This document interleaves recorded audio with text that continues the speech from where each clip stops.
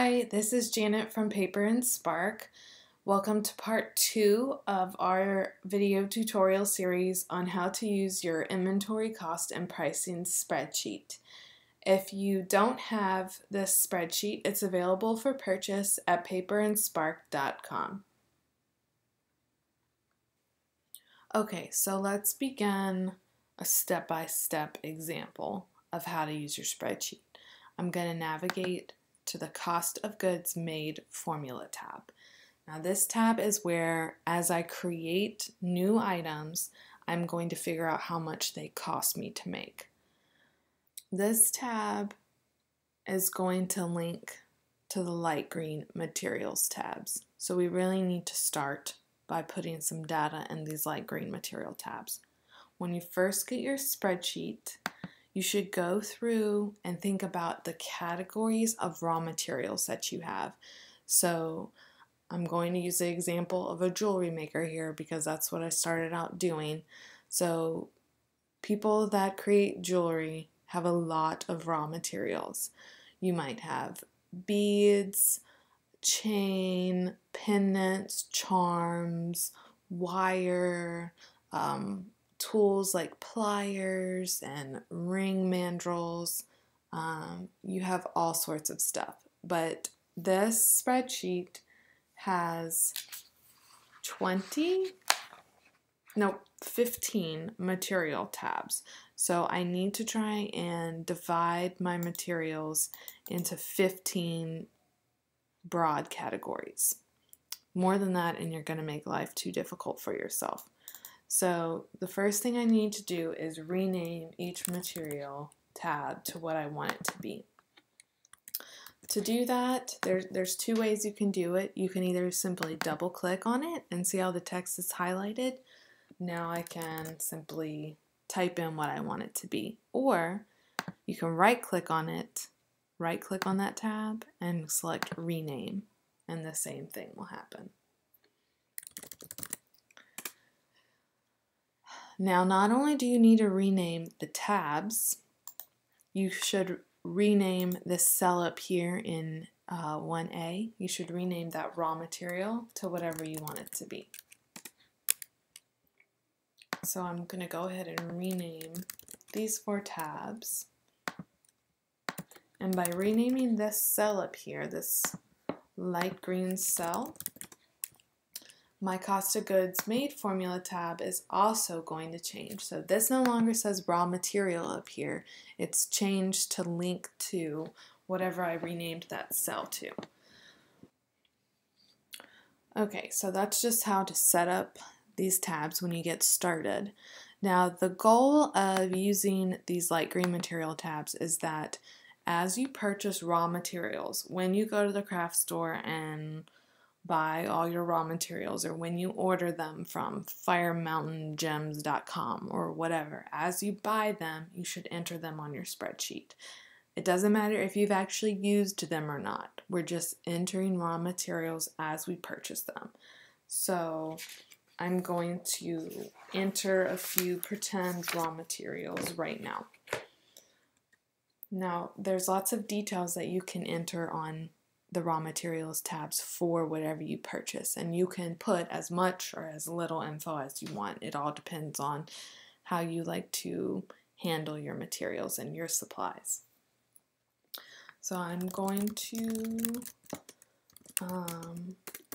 enter some fake purchases here. I'm going to say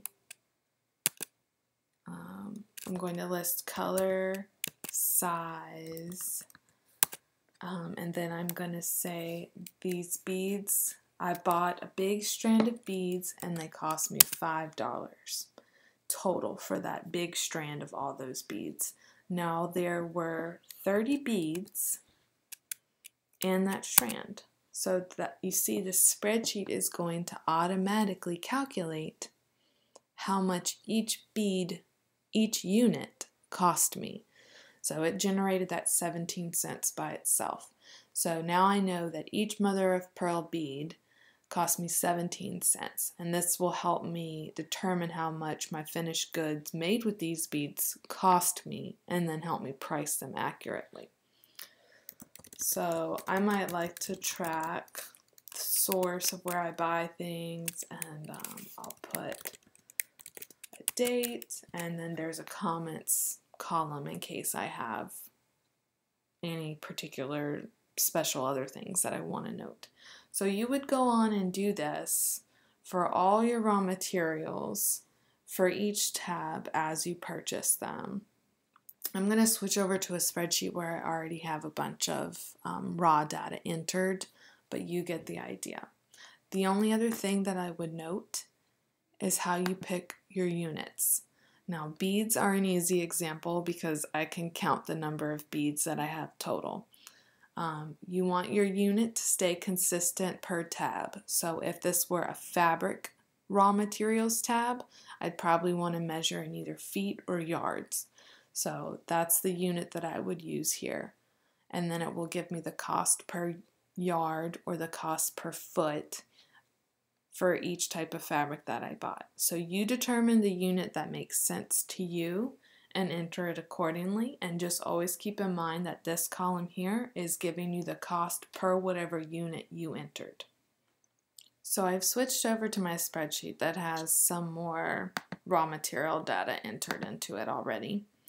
And now I'm going to show you, assuming I've finished, I'm up to date entering all my supplies and everything. Let's say it's time for me to create some actual finished goods. So I have a few examples here already, but let's go through a new one so you can see how it works. I'm going to make another wire wrapped ring. So I'm just going to start by entering a simple product description here. So this is what I've created. Now I need to figure how much it cost. This is the purpose of this tab here, is to tell me how much this new ring I made cost me out of my pocket for supplies. So this new wire wrapped ring, it had 3 mother of pearl beads in it. So I need to go to my beads tab, and I'm under my beads column. I've activated this cell here that corresponds to my new product and my material I'm thinking about. So I'm going to start, unfortunately on this tab, you need to link to the other tabs, but you've got to do it manually. The spreadsheet can only do so much for you. It doesn't know what you put into this new item, so you have to tell it. So we're going to walk through how to tell it what you used. Anytime you have a formula in a spreadsheet, you start out with the equal sign. So you simply hit the equal sign. Now I'm going to navigate to the tab that has the raw material that I used. So that's going to be my beads tab. And okay, which bead did I use for this ring? I used my mother of pearl beads. And it looks like these beads cost me 20 cents per unit. So I'm going to click this, but remember, I said I used 3 of them. So if I just used 1, I'd be done. Just 20 cents is all I need. But I need 3 of those. So I need to tell Excel to multiply by 3, this 20 cents by 3. I'm still in my formula bar up here. I've linked to my 20 cents, and now I'm just going to say times 3. So for a spreadsheet, if you want to tell it to multiply, you use the asterisk, I don't know if I'm saying that right, but you know what I mean. The little star, the asterisk, that's how you tell it to multiply. And then I'm going to say by 3 because I used 3 of those beads. So when I've got that in my formula bar, all I have to do is hit my enter key on my keyboard. Once I hit enter, it's going to take me back to the cell that I was working in, and now it shows me 60 cents. I can see the formula in the formula bar, and that's correct because 20 cents times 3 is going to be 60 cents. So I'm good to go with my beads.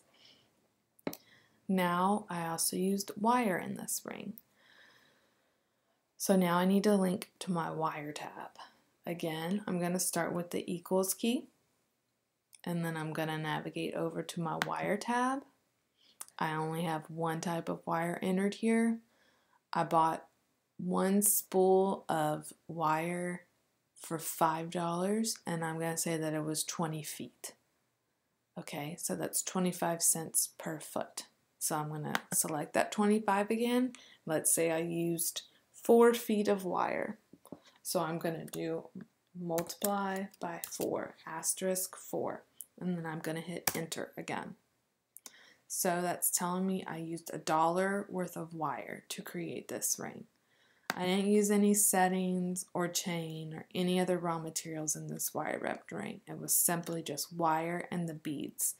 So my spreadsheet is telling me that it cost me $1.60 to create this finished good. That sounds about right. Okay, so let's walk through one more example just to make sure you have the hang of it. Let's say I create a pair of ruby stud earrings. So looking at my raw material categories up here, I am going to say that I used settings, earring settings, and jewels to make these new earrings. So I'm going to navigate to my settings column. Again, I will use the equal sign. Going to navigate over to my settings tab. I didn't use a ring setting, I used silver ear studs, so I'm going to link to that item there. And since it's a pair of earrings, I used 2 of them. So it's 10 cents times 2. Hit enter. 20 cents for my settings. Now I also used some ruby jewels.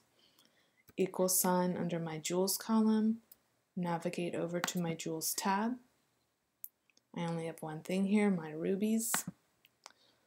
$5 per ruby times 2 rubies I used.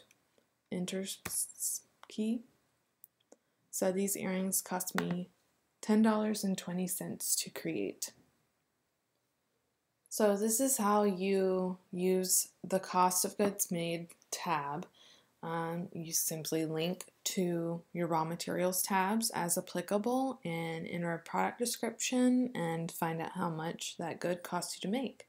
This number here will flow to your other tabs and it'll be used to help price your finished goods. So it's important that you do this step and you do this step accurately.